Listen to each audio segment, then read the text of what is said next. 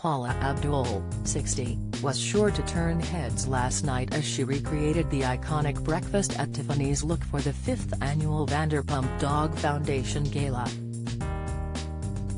The former American Idol judge was pictured at the Mayborn in Beverly Hills as she posed for photographers. She looked at the image of Audrey Hepburn with her high bun and black gown as she exited the event. Abdul put on an ageless display in a strapless off-shoulder black gown, with billowing sleeves. She sported sheer material gloves up her arm while holding a small black clutch with a rhinestone silver strap. The opposites-attract hitmaker was sure to accessorize with a huge silver diamond necklace and matching dangly earrings. Abdul went for a simple makeup palette consisting of glossy lips, dark bronzer and smoky eyes. Not to distract from the show-stopping gown, Abdul went for an elegant high bun updo, leaving her fringe and two pieces of hair out to frame her face. Her appearance comes after the pop icon was asked recently about the secret to her youthful appearance, where she admitted she owed everything to her late father Harry Abdul, who died in 2019.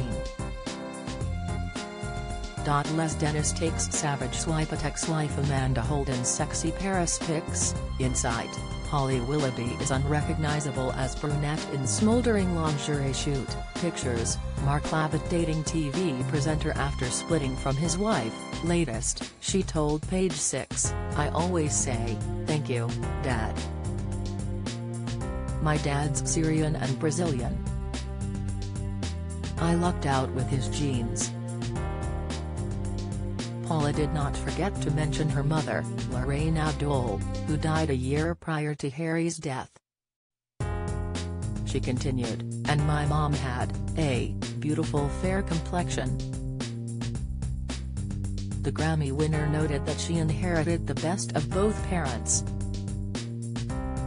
Abdul has had her concerns about her appearance in her career, opening up about her minimally invasive cosmetic procedure in 2019, prior to her Forever Your Girl Las Vegas residency.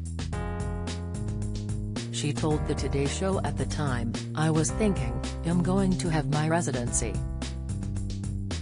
I want to, do something. But I wasn't ready to have the big incisions or any facelift. I found this company called In Mode, and they have these procedures called Face Tight and Body Tight. And what I loved about it, it's minimally invasive, no visible scars. Downtime? I was out walking around 2 or 3 days later." Paula does not have any children despite marrying twice, first to actor Emilio Estevez from 1992 to 1994.